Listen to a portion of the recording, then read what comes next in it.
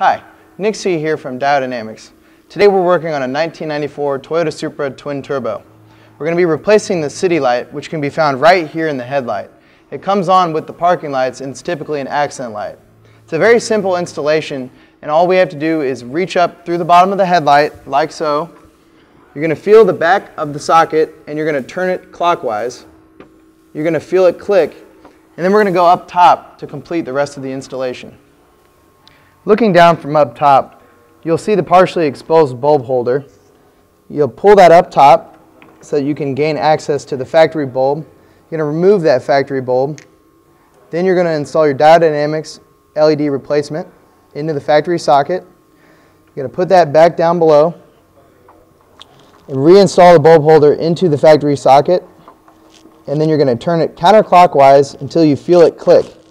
Then when you've completed that, you're going to move over to the other side, follow the same procedure, and complete the installation.